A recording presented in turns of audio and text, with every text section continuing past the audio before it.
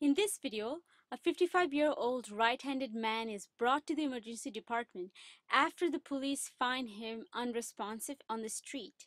In triage, he appears disabled and homeless, with a strong odor of alcohol coming from his mouth.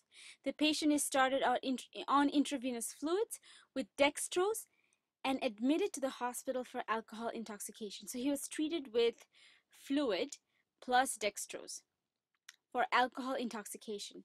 Over the next several days, he slowly recovers. However, neurologic exams show substantial difficulty with short-term memory, difficulty, nystagmus, ophthalmoplegia, and ataxia. Which of the following identifiers from the brain image indicates the neural structure most likely to be damaged in this patient? So this is not a surprise that this patient is having Wernicke encephalopathy because this patient has nystagmus, ophthalmoplegia, ataxia, and short-term memory loss, which is usually due to the damage of mammillary body.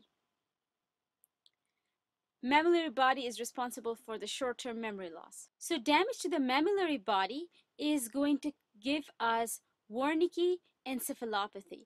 And all these symptoms, short-term memory loss, nystagmus, ophthalmoplegia, and ataxia, all these are going to be seen in Wernicke encephalopathy. Now, why does this patient has these symptoms?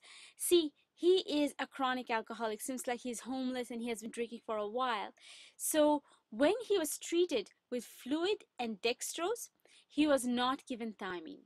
As a result, his Wernicke encephalopathy was exacerbated with the use of glucose in his system.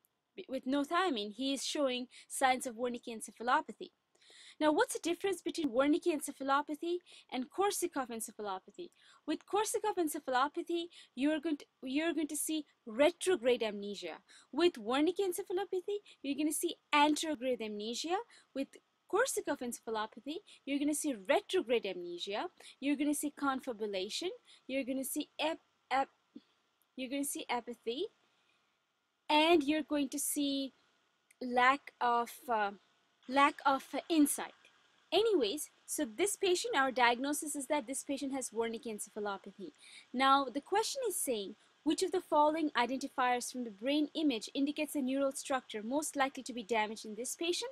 That's mammillary body. Our job is to identify which of the following is a mammillary body. Okay, let's start from A. A seems like fornix. A looks like fornix. That is definitely not mammillary body. What about B? What is this round structure right here? What is this structure? Structure B. Structure B is what our mammillary body is. So that is our answer. B is our answer, mammillary body. Now what about C? Let's go through all the structures just so that we know what they are. Structure C is obviously the pons. D would be thalamus.